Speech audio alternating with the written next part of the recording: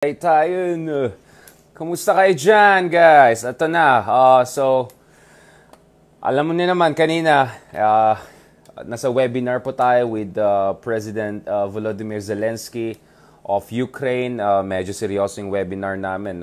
Thanks to my friend Ambassador Dina Jalal from Jakarta. Of course, Indonesia po yung mag-host siya yung chair ng G20 ngayon at may seryosong discussion about the possibility of President Zelensky meeting President Vladimir Putin of Russia in Jakarta on the sidelines of G20. We're not sure kung mangyari or hindi, but yun yung konteksto ng webinar namin with President Volodymyr Zelensky kanina. So yun, okay. So nakita naman yung mga pinost natin at wag nyo naman laitin na may plastic pa rin yung natin, yung lampshade natin. Ayan naman tayo mga Ilocano style, hindi nagtatanggal ng plastic. Kailangan lang natin for proper lighting, so kinuha ko tong lampshade na medyo magandang presyo, nakahanap tayo, so nilagay natin dyan. So, kamusta kayo dyan, guys? So today, wala pa tayong updates on the DND and the DFA position, but I have my own updates and we'll discuss that shortly. And then I want to talk about also what I call Marconomics, right? Marcos Economics. At gaano ko mahalaga ito yung economic team niya, no? Itong sinasabi natin na technocratic alchemy. So ito, classroom, Marconomics. Alright, so Marcos Economics. We see a lot of similarities in the sense that yung tatay niya, si Marcos Sr., yung kanyang ama, also relied on a lot of people from UP School of Economics. From UP, including people from UP School of Economics like Jerry Sikat, among others. So a lot of them Ivy League graduates, American trained. So we see a very similar trend here. Also, my element of team of rivals, ni-raise na ni Amy Marcos yan. Of course, this goes back to an American historian's description of yung kabinete ni Lincoln. Medyo feeling talaga, Lincoln talaga. Si Abraham Lincoln, yung kabinete niya, kung nanood kayo ng movie ni Lincoln, di ba? Nakita niya, nag-aaway-aaway yung kabinete niya kasi puro mga galing, pero galing sa iba't ibang kampo. But what Lincoln was able to do is to create a unified, inclusive, and very best and brightest cabinet. So one American historian called it a team of rivals. So si Amy was saying maybe that's what we need. Now, I'm not going to comment on the entire cabinet. Of course, there's some positions more encouraging than the others. But dito sa economic team, we see a lot of similarity in terms of reliance on UP graduates or UP professors and Western-trained economists, very established people, to run the economic agenda of what I call Marconomics. All right? So, Marcos Economics. But today also, of course, I want to talk about foreign policy and defense policy, although wala pa tayong update dun sa DND at saka Department of Foreign Affairs. But mukhang, I could be wrong on this, mukhang Ambassador Romualdez is no longer in the contention. Well, I said I support him as the next foreign secretary, but mukhang now it could go down between a career foreign career diplomat, and potentially my former professor, Ma'am Clarita Carlos. So, interesting. Looking forward to that. Wala pa naman finalized update on dyan, but it's so, kasi ang problema is, Ambassador Romualdez is so competent in handling our relations with the US na parang, dyan ka na lang, sayang, doon ka na lang, just be effective. So, baka ganun na lang naging thinking. Pero balikan natin itong Marconomics. Okay, and let's talk about some numbers. So, kahapon, I discussed about, di ba guys, expansionary fiscal policy. Diniscuss po natin at, of course, my second love is economics. My first love is international affairs. My second love is economics. Kabataan pa lang, habang I don't know, Mickey Mouse, Minnie Mouse, Dragon Ball Z yung iba, ito yung mga inaabangan ko nung kabataan pa lang, thanks to my dad, no, who made me listen to BBC News and all of that. Mga 6-7-year-old pa lang, para gumanda yung English natin. But in the process, I absorbed a lot of knowledge about the world. So, bata pa lang ako, ito na talagang ginagawa natin, di ba? Mamaya na tayo nag-PlayStation and all. So, going back again to Marconomics, let me talk about a number of important things here. So, kahapon pinag-usapan natin na people like Benjamin Jokno, among others, are known to be what you call heterodox economists.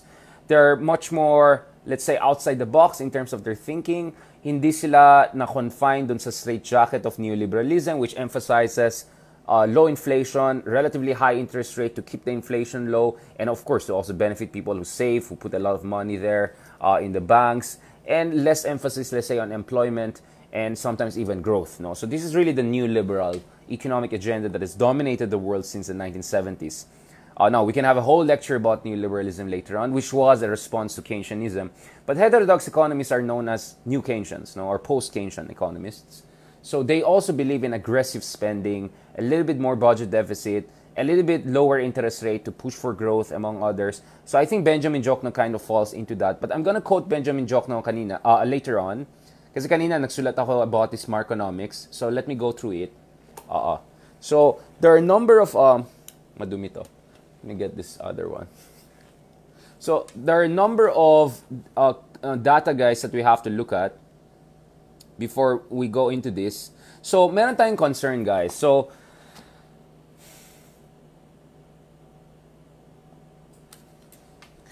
ganito kasi. So nung campaign period, obviously si incoming President Ferdinand Marcos Jr. was quite vague on the issue of unity at saka also in terms of his economic policy. Tapos meron pa yung 20 peso bigas. I don't know, tawag ko dyan mga Nutribun populism. Ewan ko sa mga yan.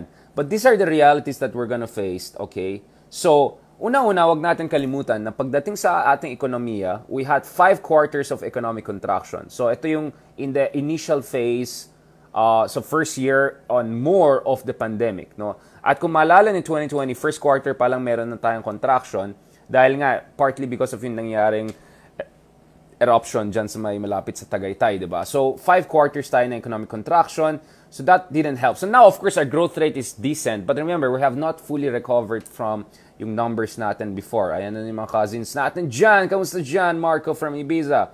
¿Cómo estás? Buenos días. Okay, so let me give you some numbers, guys, no? So, the country's outstanding debt, ito po yung utang natin, no? Lumaki po siya by 20% nung 2021 compared to 2020 level. So, umabot na po siya ng 12 trillion pesos almost. 12 trillion pesos. Ito po yung utang natin, nako po. So, medyo malaki-laki ito.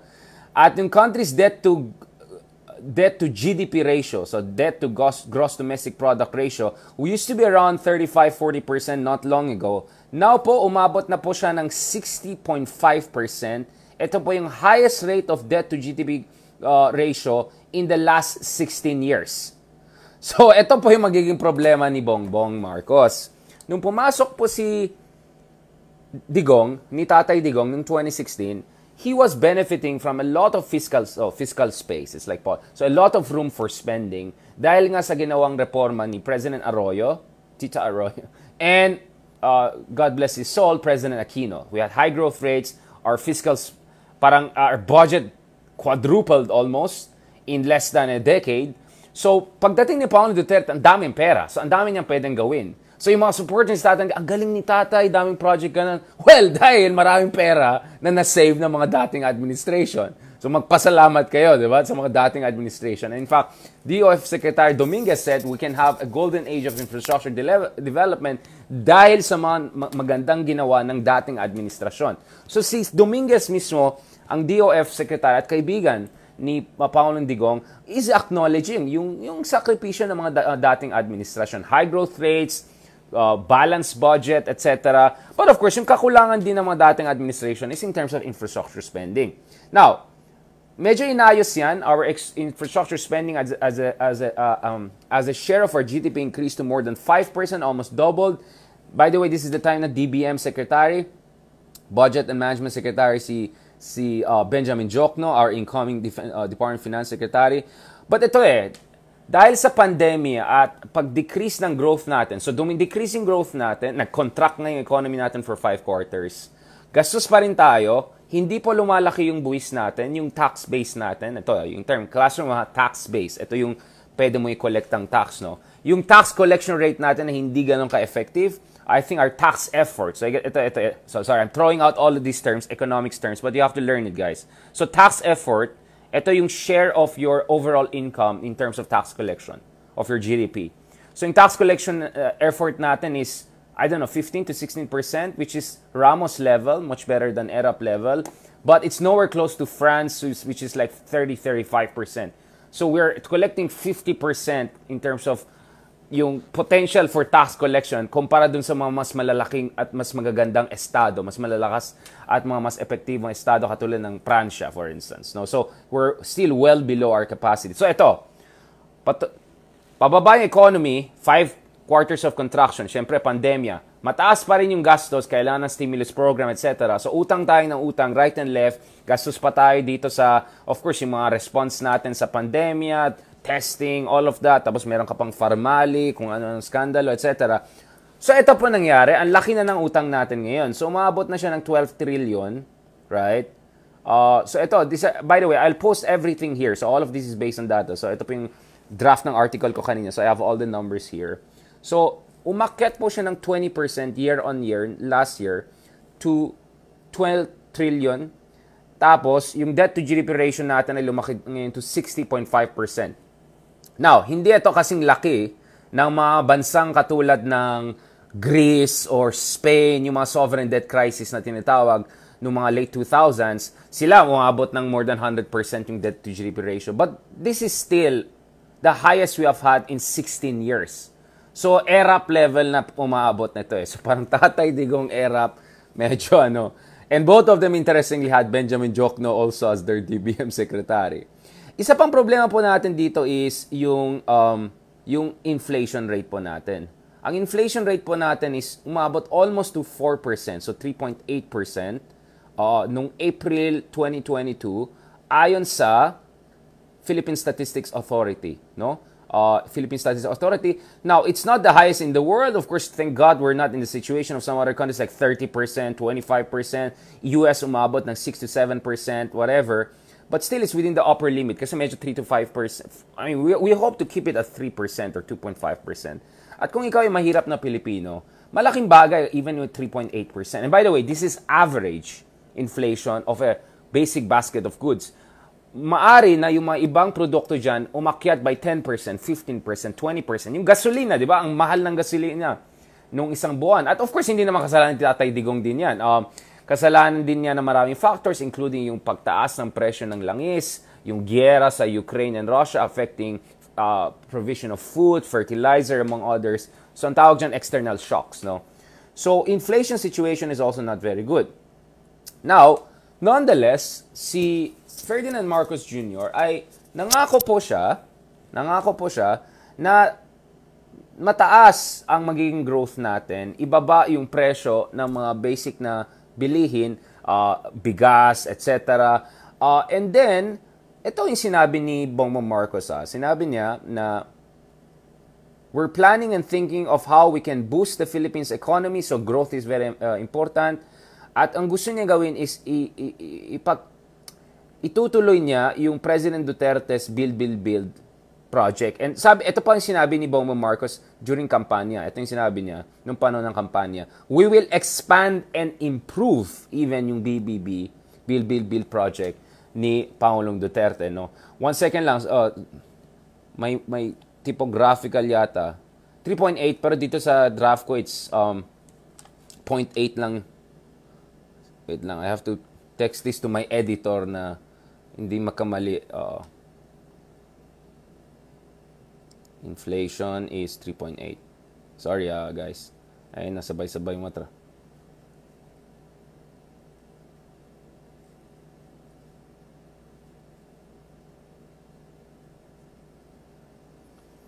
Okay.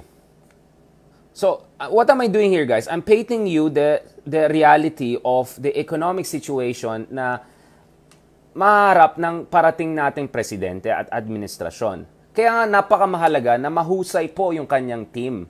Dahil mataas yung expectation kay Pangulong Marcos Jr. Mataas po yung kanyang medyo tinaas din niya yung expectation kasi yung mga pangako niya, mataas na growth din ang gusto niya. Gusto rin niya ituloy itong mga build project. Now, let's go to some numbers, guys. I will post this to you again. So, ito po yung estado ng ating build infrastructure projects. No? So, President Ferdinand Marcos Jr. will inherit 88 big-ticket infrastructure projects at 35 dyan ay matatapos by 2023. So, next year, ayan na. Credit grabbing! Ayan, hindi naman siguro. Medyo nauhaw ako dito sa dami mga numbers sa utak ko ngayon. So, hindi kasi siya sponsored, so hindi ko ipakita yung... Ayan tayo. So, out of 88 big ticket projects, 35 lang matatapos, tapos next year pa. So, marami hindi rin natapos sa panahon ni Duterte, pero yung mga sinimula ng panahon ni Aquino, tinatapos naman ni Duterte. So, grabbing credit from each other. So, at least next year, si Pangulong Marcos will be in a position to at least say, may mga natatapos tayo and claim credit for that. Now, up to 20 projects nga ay still under review. So, hindi pa sila talagang go eh. Parang nasa preliminary phase pa lang. So, it's very easy, for them to talk about, may seed ba sa loob? To talk about big ticket projects. Pero marami dyan under review. Tapos yung 35 hindi pa matapos. Hanggang next year. Tapos 20 projects nga under review. Now, base sa mga datos na meron tayo, vast majority ng itong mga BBB projects, 60 out of 88, no? So, this is a huge number, around 70%, consist of hard infrastructure projects like railway, roads, bridges, seaports, dams. So, medyo komplikado itong mga to eh. Kaya mahalaga din yung sinong piniling DPWH Secretary ni Bongbong Marcos. At of course, alam natin yung pinili niya ay isang tao na I think sa mga tollway business eh. So, medyo siguro alam niya yung business ng infrastructure build-up and all. Wala na si may senator na si Mark Villar. Mag-ina na sila dyan sa Senado. So ito so maraming matatapos hopefully, God willing, next year, 35, pero 20 pa rin under review. At 60 out of 88, so I'm giving you the clear numbers, ay mga hard infrastructure. So medyo komplikado yan, kailangan talaga maayos. So mahalaga din dito guys, hindi yung Econ team lang, pero pati yung DPWH Secretary. Alright, so I'm still doing some more reviews on this. But let's hope that things will move forward in the right direction dito. Kasi guys, kailangan talaga natin ng infrastruktura. Yun talagang kahinaan ng ating bansa eh. Pag pumunta po kayo sa Thailand, hindi naman first world country pero kung pumunta kayo sa mga probinsya nila, purong aspalte, napakaganda yung mga roads, napakaganda yung infrastruktura para sa kanilang agrikultura. Of course, ibang usapan na yung Malaysia, mga ganun na mas mayayaman na bansa sa atin. So sana naman medyo humabol tayo. At kagandahan po naman dito sa infrastructure development po is maraming trabaho ay pwedeng, di ba, magkakaroon dyan dahil, syempre, when you're building bridges na, kailangan mo ng workers, di ba? At hindi naman kailangan na may PhD ka or Englishero ka. People with relatively lower skills can work in these projects and have sustainable jobs for quite some time. 2 years, 3 years, 4 years, 5 years, etc. At sana walang corruption or anything masyado. Para naman, di ba? Para naman mag-benefit yung tao, para hindi mapasa sa atin yung tax at saka expenditures. Now, ito kasing issue ngayon, guys. So, ito, econ talaga tayo today, econ class tayo. So, seryoso na tayo. We're talking about numbers here. So, wala nang mga bola-bola, kantsawan dito. So, the reality is, medyo maging kulang yung pera natin at medyo malaki na yung utang natin. So, yung isang solution na pinopropose ng paalis na administration, so I'm talking about Finance Secretary Carlos Dominguez III, is yung tinatawag na fiscal consolidation. In short, either medyo belt-tightening or medyo mag-scrape ka ng mga additional tax. Diba? So, ang proposal ni Secretary Dominguez is pursuing the fiscal consolidation and resource mobilization program as proposed will help us to continue spend on socio-economic programs, maintain our credit ratings, and grow out of our debt. Because guys, yung isa pang problema dito is kung tuloy-tuloy itong utang-utang, gastos-gastos, bababa po yung ating credit rating. At kung bumaba po yung credit rating, mas mataas ang interest rate pag nangutang ka. Kasi kung pogi ka, mabango ang pangalan mo, pwede ka mag-utang ng loan, napakababa yung interest. So, pwede ka mag-invest, gumawa ka ng trabaho, growth, and then bayaran mo later. Pero kung hindi na mabango yung pangalan mo, malabo yung economy mo, gastos ka ng gastos, utang ng utang, pero hindi ka nagre-raise ng new revenues or creating new growth, baksak yung sistema mo. And the last time we had a major financial debt crisis was in early 1980s under Marcos Sr., right? So, that's why a lot of economists were worried that another Marcos would be president. Again, this is based on facts, okay? This is based on facts. Hindi ito YouTube University, okay? We're talking about facts here. So, ito yung debt crisis na meron tayo sa Philippines noong early 1980s. Hindi panahon ni Corazon to, Aquino to. Panahon ito, alright? Panahon ito. ni Marcos. Now, if you don't believe me, basahin nyo si Gerard Sikat na nagtrabaho sa administrasyon ni Marcos, no? Ito yung The Philippines in 1983 economic crisis, no? So, ito now of course, I'm sure Gerardo Sikat will try to put some interesting angle to this, but we had a foreign debt crisis. So, ito yun So, Philippine faces foreign debt crisis 1983. Okay, I'll post it there. So, yun ang hindi pwede, nagastos ka ng gastos. Ang laki ng utang natin ngayon, paalis na si Tatay Digong, 20% increase dun sa isang debt natin last year pa lang. Kailangan na ayusin to.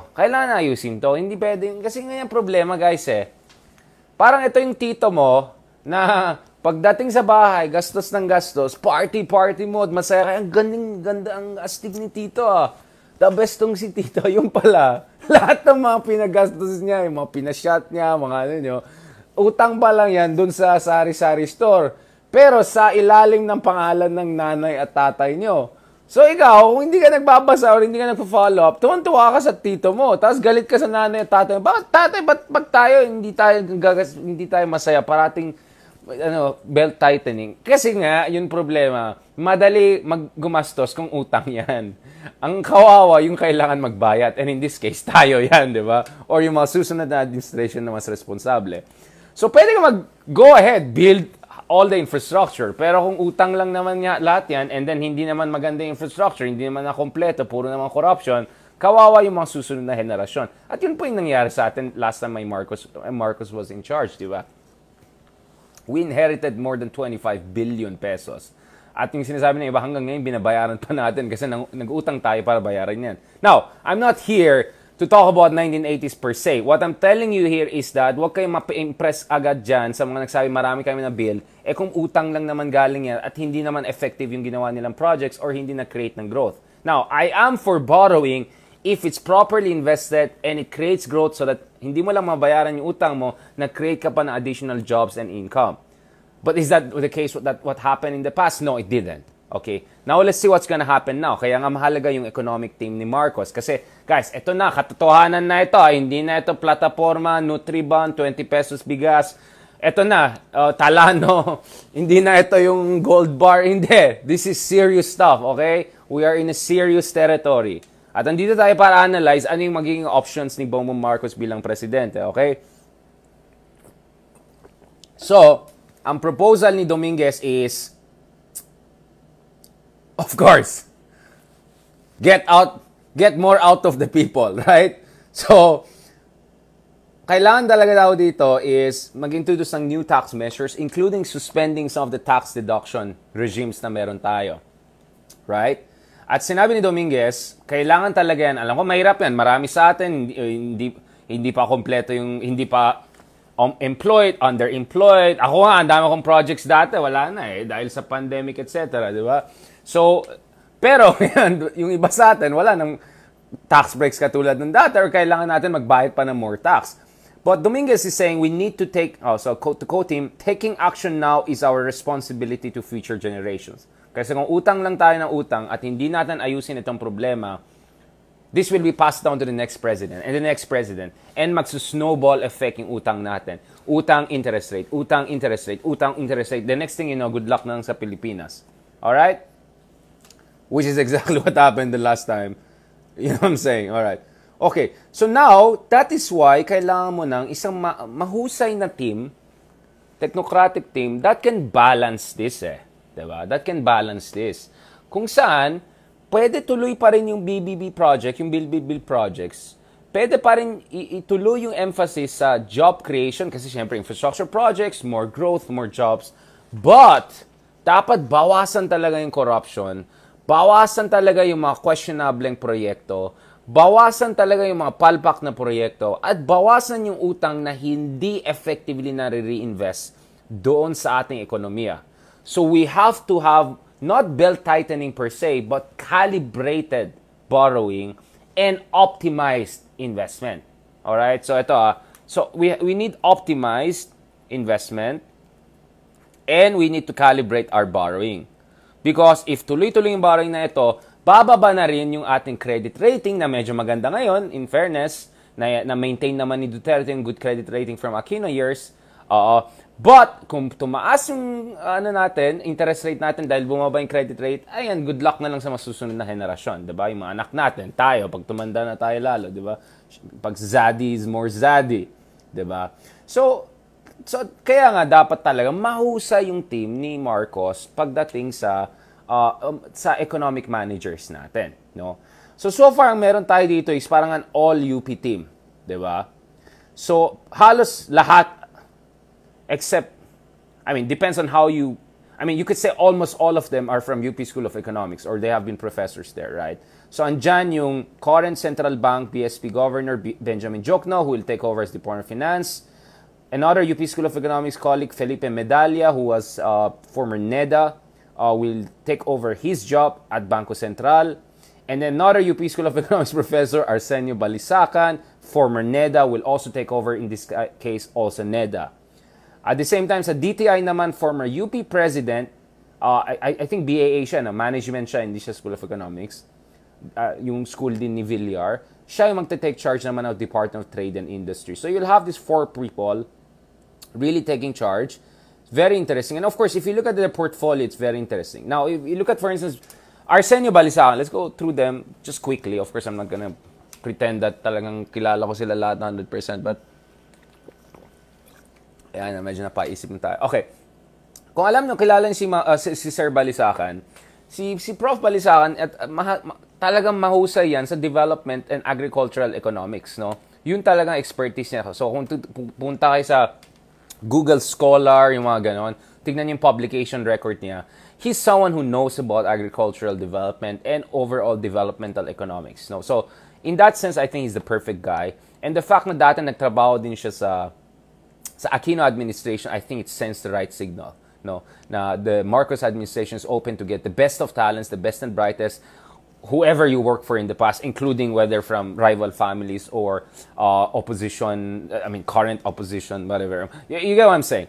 So, in fairness, I agree with Marcos, President Marcos, that having someone like Balisacan is important dahil si Secretary Balisacan will also oversee coordination of economic planning sa pagitan ng Imperial Manila at saka yung mga LGUs. At also looking at yung mga sektor na pinabayaan talaga. Yung agricultural sector. Napakatanda na yung mga ating magsasaka dahil walang suporta sa mga anak nila. Ayaw na nila maging magsasaka. Gusto nila ibang trabaho na or mag-abroad na lang. So we have to provide the agricultural sector all kinds of support systems, subsidies, better irrigation, etc., to make sure, while respecting our free trade agreements and WTO rules and all of that, to make sure na meron tayong food security. At historically, guys, kung tinignan yung mga ibang bansa, yung mga Taiwan, Korea, among others, ang first na inayos nila yung agricultural sector, then the manufacturing sector, then nung yumaman sila, they went into high-end services, right? Ang problema sa Pilipinas is, mahina yung agricultural sector mo, mahina yung manufacturing mo, tas over-focus ka sa low-end services. That's why you're not creating jobs. That's why hindi tayo umangat. We're getting it wrong. So instead of getting this right before we go here, we went here, we got stuck here, hindi natin inayos yung manufacturing agriculture. So you have to fix these two, and then you move it upwards. Again, as I said, the best book I think on this that will explain yung success ng mga ibang bansa is itong books by Joe Studwell, who has a PhD in economics from Cambridge, but he's a journalist too, so he really knows what he's talking about. Napakamahusay na book ito. Makikita nyo bakit nag-succeed yung ibang bansa pero hindi Pilipinas. Alright? In fairness naman to President Marcos, the old President Marcos, at least he built irrigation. Yung irrigation infrastructure natin, I love that. Thanks to Marcos era. But of course, he was there for 20 years. Sana naman may nagawa sa buhay, di ba? So I hope President Marcos Jr. will try to build on some of the good things in the past and also to make sure na yung mga pinabayaan ng mga sectors, meron tayong gagawin dyan. Okay. So, that's Arsenio Balisacan. I think he's a great guy to put there. Of course, he also worked in Competition Commission currently under the current President Duterte. So he's supposedly a monopoly buster. So let's see how that will help him also in terms of overall economic planning for our country.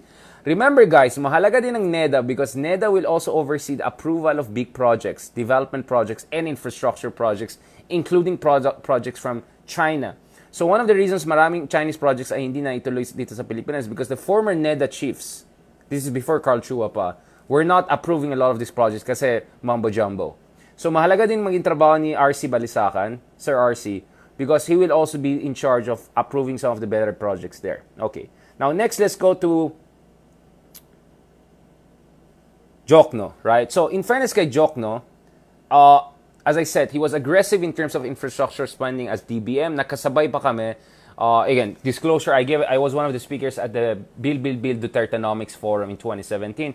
So sila nag-speech, tapos kami nag-speech kami ni Cecilio Chelito Habito, no? So I was one of the outside experts who gave speech also on infrastructure development. You can check it online, no? So disclosure lang, okay?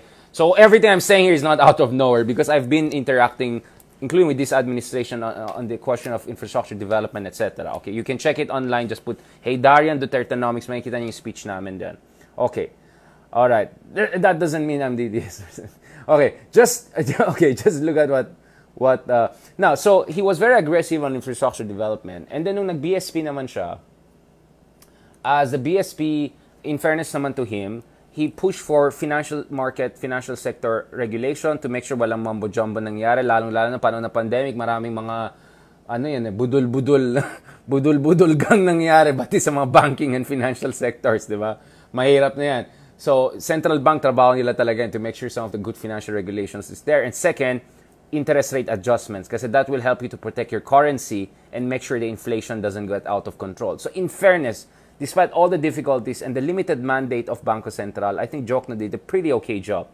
I think he even won an award, no, one of the best central banker, but he's not the first. Amado Tetanco in the past, during Aquino, he won, I don't know, I lost count of how many Bangko Central Banker of the Year award he won. But in fairness kay Jokno, he didn't disappoint. Alright? Now, Jokno coming in, baka pinanood niya yung ating meta, no? Ito yung sinabi niya, as Finance Secretary, I will strive to continue prudently and carefully balancing the need to support economic growth. Ito yung sinasabi niya, emphasis on infrastructure investment, on growth, employment generation, but at the same time, maintain fiscal discipline. So, ang sinasabi ni Ben Jokno dito is that if akala mo tuloy-tuloy lang spending namin and borrowing, don't worry, gets ko, meron tayong problema, so I'll try to balance it out. In a recent interview, sinabi din ni Ben Jokno that he's gonna keep the top people, including Assistant Secretary, Undersecretary, Chief Economist, DOF, etc., once he takes over. So, there'll be policy continuity. So, he's not gonna bring a whole team and then back to zero, di ba?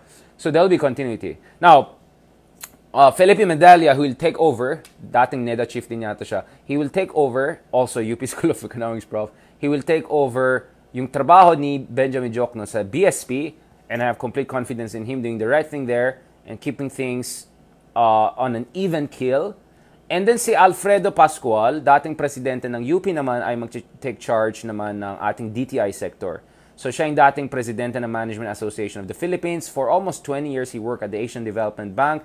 Marami din siyang background in the investment banking sector, no? So nag-executive position siya sa RCBC, sa First Metro Investment Corporations and Bancom Development Corporation. So in fairness sa kanya. So anyway, in many ways you can say this is quite closer to the supposed best and brightest A-list cabinet that we need, at least in terms of economic manager. So in fairness naman to incumbent President Marcos, he realizes that he really needs adults in the room. At hindi pwede mga amateur hour or joke time or yung kaibigan mo lang na businessman ilalagay mo dyan if ever walang naman siyang relevant background. So very experienced people, top-level academic UP professors, top-level former cabinet ministers, or even current top positions like Bangko Sentral chief in the case of Benjamin Jokno. So good one. Good one. I like this. So I think Marconomics might have some future if these people do what they need to do and what they have to do to make sure we have growth but don't overspend, don't overborrow, and don't repeat the mess we had in the past. And ayusin also yung mga excesses of President Duterte. Now, on the issue of tax increase, I think that will be a potentially difficult one for Marcos because I don't think Marcos wants to be a president who will start on tax increases. So let's see what he will do on that front. Kaya tignan natin ano yung mga next moves ni Benjamin Jokno. So of course, what you should do here is increase the tax on those who can pay it, but not on those who cannot pay it. And then use the additional revenues to invest in infrastructure and all in ways that you can create jobs and growth for those who are more vulnerable and more adversely affected by the pandemic. Alam natin, yung mga pinakamayaman sa ating bansa, I think they had a 30% increase in terms of their wealth even during pandemic, habang marami sa ating mga Pilipino ay naghirap panahon ng pandemic. So, there has to be a balanced way kung saan the pressure should not be on ordinary Filipinos but more on those who actually became even richer during the pandemic period. I think that way, then Marcos can increase the taxes without hurting his political base. Now, nonetheless, let me go back to this point. Naging mahaba na yung lecture natin. Econ na naman tayo. So, next time na lang siguro ulit yung West Philippine Sea and all.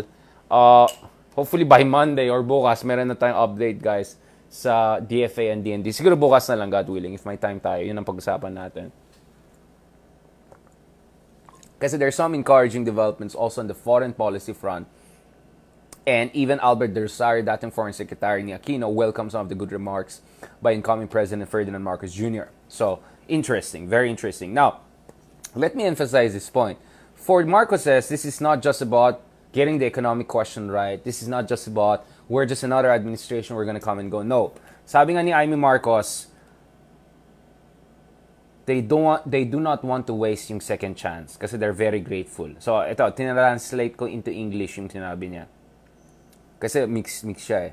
So, essentially, ito yung sinabi niya. Yes, we're very, very grateful for second chance, as it were, since our family has been through a lot in recent decades, referring to all of the cases on ill-gotten wealth and abuses, etc., wealth and abuses and all of that. So our family has suffered a lot in the past almost 4 decades. So ngayon, parang point na is, we don't want to become controversial again and create another people power, another polarizing politics and all. And so we have to get it right and matatag na leadership yating something like that, no? Na pamumuno, matatag na pamumuno. Yun po yung kailangan natin. So we need a strong leadership.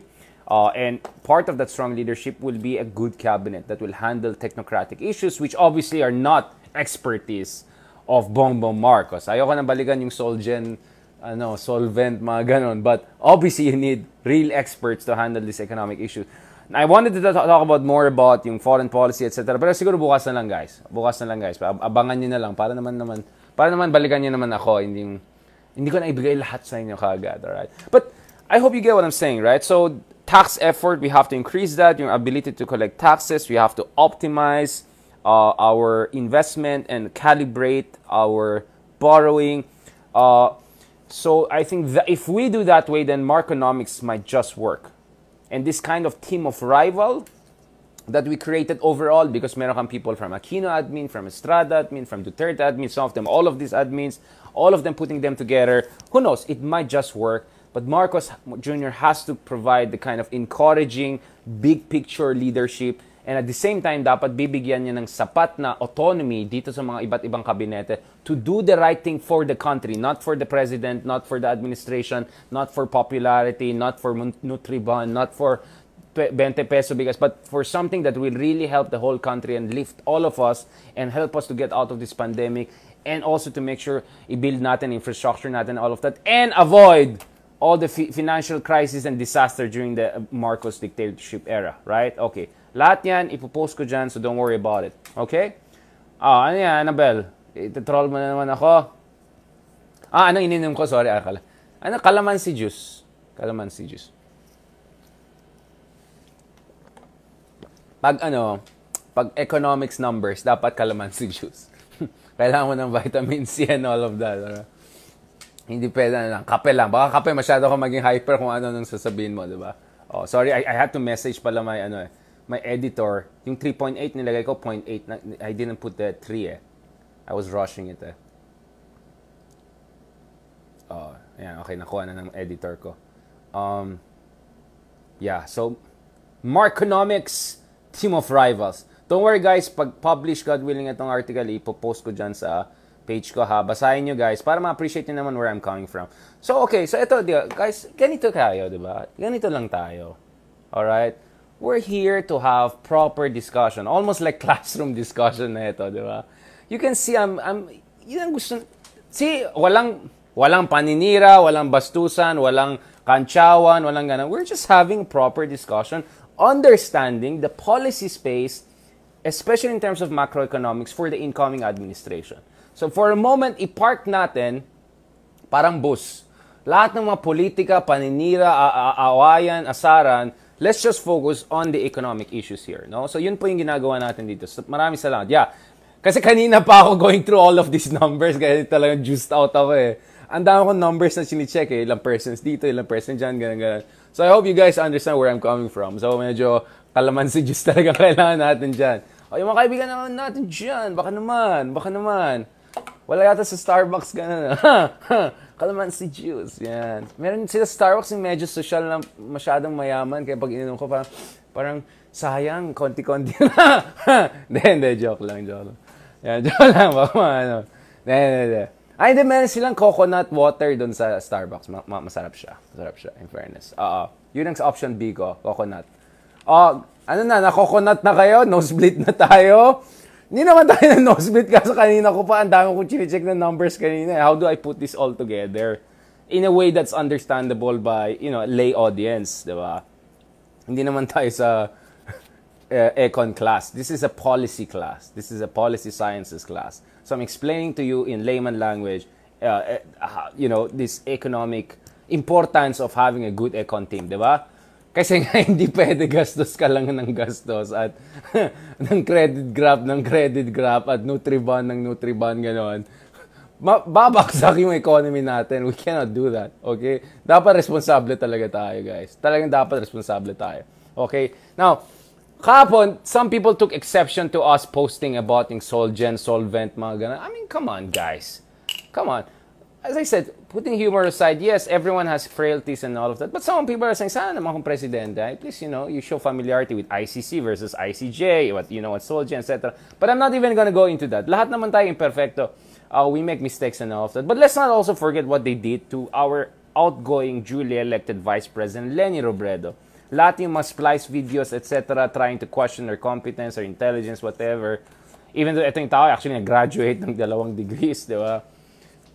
So, yun lang, di ba? Sport lang dapat, di ba? Sport lang dapat. Pero ako, di ba? You saw it. Even though medyo may masaran ng konti, we went straight to business. Ito yung notes natin from kahapon. Hindi naman puro mga solgen, nandito. You can see, this is a very serious discussion we had yesterday.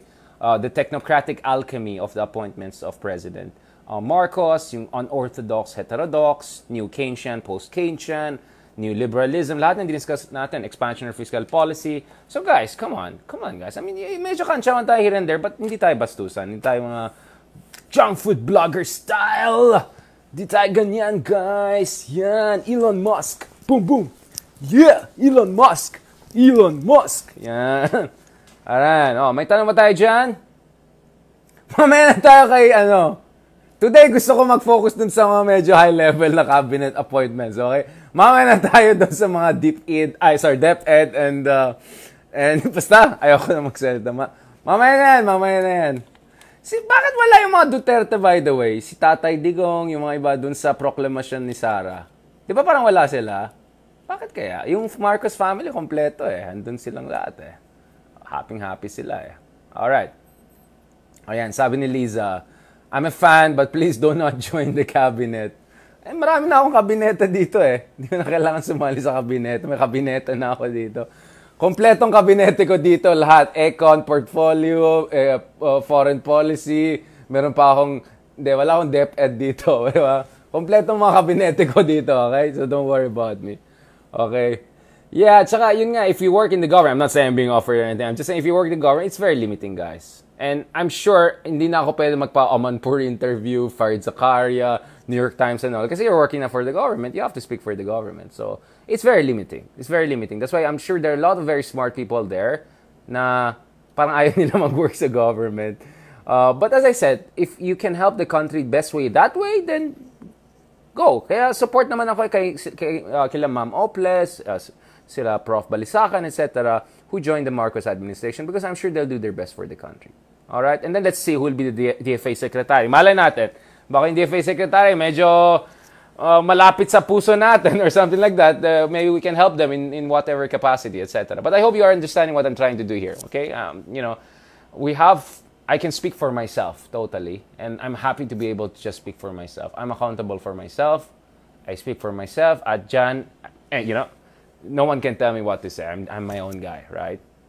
So this is what I enjoy, especially dito sa social media. We can, of course, sa TV, etc., hindi ako pwede magsalita ng ganong katagal. Diba? May limitasyon tayo in terms of format. But here, at least, we have a good way to discuss these things. Any questions, guys?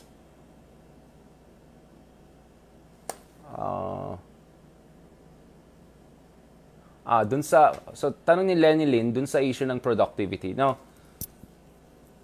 Okay, medyo complicated ang issue yan because wala naman magic solution. But no, I think we really have to invest in agricultural sector productivity that will enhance both our food security and also can create the necessarily surplus income to also push for low-end manufacturing. But kailangan din natin ng seryosong trade and industrial policy.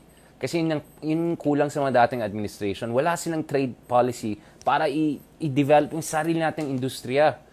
Bakit import lang tayo ng import sa ibang bansa? Tingnan mo yung China, yung mga kotse ng China, yung mga cherry. Dati pinagtatawanan lang namin. Tingnan mo yung mga kotse nilang ngayon. Ang ganda. Ang ganda ng kotse ng mga China.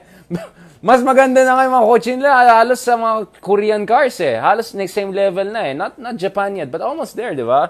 Bakit? Because may industrial policy ng China. Sinusuportahan nila yung domestic manufacturers. Eh, China, pinagtatawan lang natin 10 years ago. Tingnan mo, gaganda ng mga kotse nila, yung mga SUVs nila and all. Right? Yung electronic cars nila, napakaganda. Baka better pa than Tesla, tas mura pa. Why can't we do that? Ano namang kulang sa atin, di ba? At yun na parating mo sinasabi, si Marcos at 20 years in power, but wala tayong anything like Hyundai, wala tayong anything like the chaebols of Korea. Meron siyang cronies. Alam niyo na sa inyo mga yan, di ba? Pero wala siyang ganun. So, sana naman we'll work on that, guys. We need to invest in those sectors. And sabi ko nga, sana yung susunod natin DFA secretary and secretaries, medyo may alam din sa economics para they can coordinate it with DTI.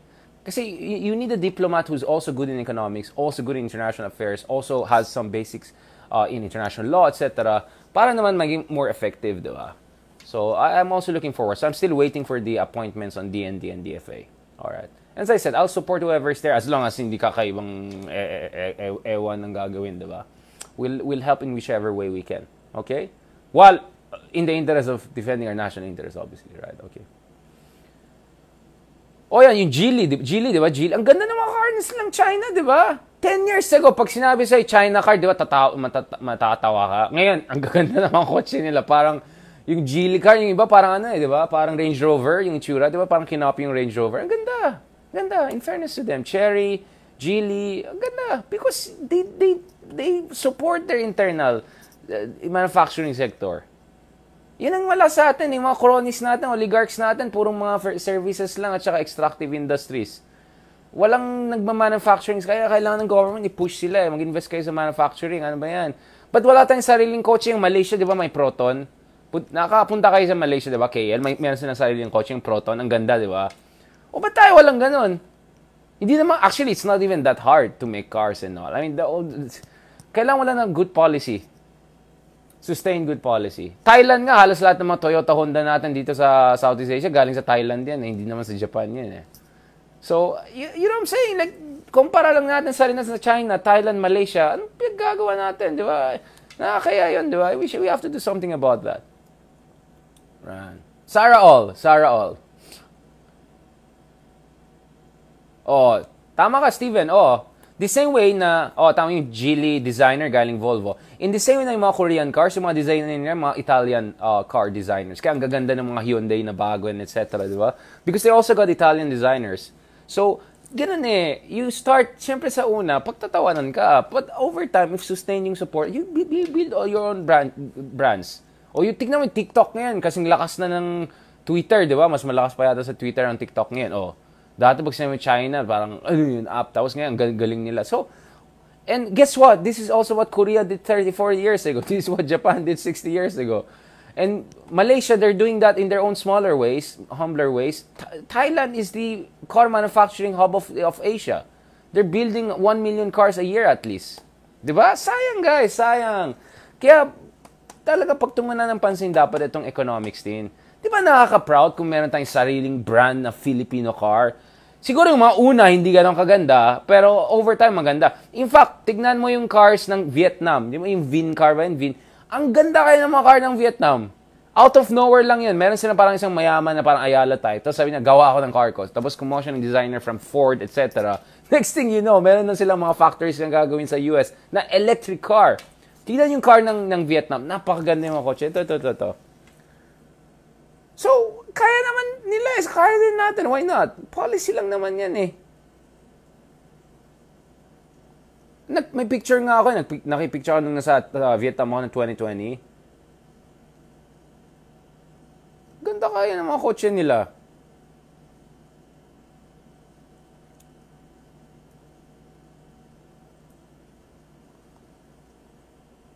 Ito, ang gwapo. Tingnan mo, astig oh. Ito, yung VinFast. Oh, parang dati nakakatuwa lang itsura. Ngayon, gaganda ng mga VinFast nila oh. Okay. VinFast. Meron na yata din sa Pilipinas may nakita akong VinFast ah. Oh. Tapos meron din India, di ba? Ito, gwapo oh. Tignan nyo. Oh. Stig oh. Parang Tesla eh. Oh. Kailan lang ginawa yan? Oh, ngayon meron na silang $2 billion na gagawin na factory sa US pa. Gwapo, ganda oh. Stig oh. Look at that, man. That's Vietnam. Oh. Kaya natin yan, VinFast. We just need to push our oligarchs and industrialists to invest naman sa manufacturing sector. At kagandahan ng manufacturing sector, ito, classroom, economies of scale. The more you make cars, the cheaper it becomes, the more you have profit, the more people you can hire. So may upward trajectory yan. And you can provide job to many Filipinos, even though hindi ka engineer or something like that. You get what I'm saying? Masyado tayo umasa sa call center, sa real estate, sa malls, ganun. Dapat hindi ganun ang growth natin. Dapat manufacturing and agriculture driven. So my best wishes for the incoming administration's economic team. I hope you do the right thing and you have my full support, sir, ma'am, whoever is in charge when it comes to pushing for Philippines manufacturing industry revival, Philippines agricultural sectors development. Yun, para hindi lang tayo sa mga purong services sector lang tayo, purong services sector. That's not gonna get us anywhere over the long run in terms of reaching first world level. Kailangan natin mag-first world, guys. Tama na yan. Nakakapagod ng third world style na yan. Level up, guys. Level up. Alright? Thank you very much sa mga nagbigay ng star and support. I know the discussion today was very serious. Parang Meta 3 na tayo today. Hindi lang Meta 2. Meta 3 talagang technical classroom discussion. No? Of course, in a simplified way. I'm not gonna pretend that was like super high-level economic discussion. But, so I like what we're discussing here. And don't worry, guys. Ipopost ko sa some of the datas that I've used and cited and yung article ko dito para makita niyo yung ginagawa natin. Yes, manufacturing, agriculture sector. We need to build that if we want to create jobs for the Filipino people. And sana comes the day when we have our own brands of cars, electronics, etc. Because kaya natin yan eh. Hindi naman ganun kakomplikado yan eh. Lalo ngayon in this age, you can get designs, technology, etc. You can get smart people to bring in. Kaya yan. Ang dami natin mga billionaires na dollar billionaires eh. So we have to push them in the right direction. Alright? Thank you very much, guys. Ayan, thank you again sa mga nagbigay ng star, nagbigay ng suporta. I really, really appreciate it. Thank you kay kay Mish. Ayan, si Mish, supporter natin yan. Ayan, si Mish, ano yan? Fiscal incentives. Tama yan. We need fiscal incentives, true. And also, we have to make sure we have the human capital to support these infrastructure sectors. R&D, research and development, very, very important. Galing sa UP lahat yung mga kinukuha ni Marcos. R&D, dapat alam nila yan, research and development. Yeah, tama yan, Che. I look forward to may pera lang sana tayo at may magandang Tesla dito. Yan ang bibili natin. Yan talagang, this is the future, guys. Ayan, thank you dun sa mga nagbigay ng suporta, sa stars. Ayan. Uy, parang medyo konti ng mga trolls natin ngayon. Ganun pala, guys. Pag seryoso na tayo, nagzone out na sila. Ayan. Thank you kay Fenny sa mga comments and support nyo. Ayan. Itong Meta 3 tayo today. Completely objective, serious stuff. Thank you kay Rowena for your star and support. Thank you kay Patrice. Thank you, sir, for your support. Ayan. Nag-level up talaga tayo. And I hope we'll have more of this. Of course, not every day. Magkakantsawan din tayo once in a while para naman masaya. Kahapon kasi medyo may kantsaw tayo ng content na misunderstand na naman tayo ng tao. Huwag naman ganun, guys. Right? We're still serious. Thank you kay Michael Uy. Ayan. Thank you. Ayan, wala nang questions? Shall we go back to our lives? Tsaka trabaho natin. Yeah, so, grabe, daming notes bigla. Dati, ganyan lang kasimple yung mga pages ko. Ngayon, ang komplikado na. Naging ganyan na ngayon. So, magiging nanganganak ng mga subtopics. Yes, we need R&D, research and development. Yun ang dapat focus natin. So, tignan din natin sino mga next in charge dun sa mga DOST, mga ganun. Alright? Sana yung budget din. Thanks, Rowena, for your star, for your support. Thank you sa mga friends natin na have been joining us. Of course, my cousin, Marco. Muchas gracias. Todo for joining us from Espanya. Thank you to our friends na sumasali sa atin from Gitnang Silangan. Thank you to Steven for your support again. Alam ko, Steven, you're a big support of ours throughout the months. Thank you kay Jasper. Thank you to our friends from Canada, from US, Estados Unidos. Where are my Mexicano, mi gente, mi people? Where are my people, my hermanos? Why are there no one from Mexico watching me? I'm making us proud. I am making us proud, amigos. Okay? Alright, thank you. Thank you kay Jasper. Ayun na, lumalabas na naman si Fuego. Ayun na, let's get real. Let's get real. And thank you also, of course, friends natin from Saudi, from Qatar, Doha. Ayan, yung mga Qatar, ha? Malapit na World Cup. Friendships. Ano, PM nyo na lang ako yung details. Alright. Mahal ng hotel kasi mag-World Cup na. Friends natin from United Arab Emirates, from Dubai. Friends natin from Mindanao, from QC, from across the country, Quezon City, Makati, Rizal, Cagayan. Lahat yan. Thank you so much. Yan. Oh, talaga, guys, now you see, who knows, right? Maybe we need an academy because marami na tayong pinag-usapan, hindi lang politika. Today, talagang almost 90% economics lang pinag-usapan natin. Sobrang konti lang yung politika. Which is good. Actually, honestly, ever since talaga, ayoko talagang politika. Pero nung tumakbo na si Digong, sabi ko, sige, patulang ko na to. Mag-political analyst na ako. Parang ganun eh. Kasi dati foreign policy lang ako and all eh. Tapos nung tumakbo na si Digong, Sige, patulang ko na to. Yeah, we are here where we are. But now, hopefully, we can transition back into more serious discussion and all of that. Alright? So, thank you very much. Thank you, kay Nympha, for your support and stars. Very kind of you. Yes, thank you, kay Ponchano. Yes, very kind of you for, I know 8 p.m. na, so siguro yung iba sa inyo, pagod na, or gabi na, or etc. So, I really appreciate it. Oh, Adamet nga kapsat from Baguio. Yan. Alam niyo na yan. Alam niyo na ibig sabihin yan. Bahala na kayo dyan. Mga friends natin dyan. From BGC, Steven, BGC represent. Yo, Zadi represent. Sino presidente? Yan. Akala niyo lang, Kaya ko rin yung mga moves na yan. Akala niyo yan, Cousins, alam niyo yan. Mga moves ko dyan. Sino presidente? Yeah, okay. Tama na yan. Okay. Thank you kay Corinne. Walang yan. Nung nagsayaw ako, dumami yung stars natin. Ayoko sa inyo. Ayoko talaga. Alam mo, masama kayong tao. Nung mga GMRC moves lang ako, doon na kayo nagbibigay ng stars. Parang dami ko sinasabing thank you, wala pa rin lumalabas. Parang, ano kayong gagawin natin dito? Ayan. The moves tayo, GMRs. Ayan. Thank you kay Jamie, kay Annalyn, kay Maria. Ayan. I think this is the response. I don't think it's the lecture. I think it's the moves. It's the moves. Yeah. Mga ganon, yung mga moves. Alam mo yung mga wave na ganon? Yeah. Yung mga ganon. Yung mga sharp moves to the side. Expansionary fiscal policy. Keynesianism. Yeah. Technocratic. Marcos. Yeah. Team of rivals. Yeah. Sino president? Wala na. Sumobra na. Thank you kay Ninang. O yan na. Nag-walkout na yung iba. Tama na yan. Guys, come on. Saan kayo nakakahanap ng ganitong vlogger?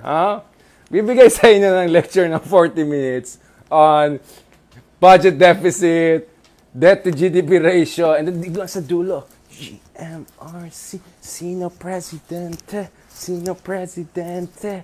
Woo! Yeah! Woo! Yeah!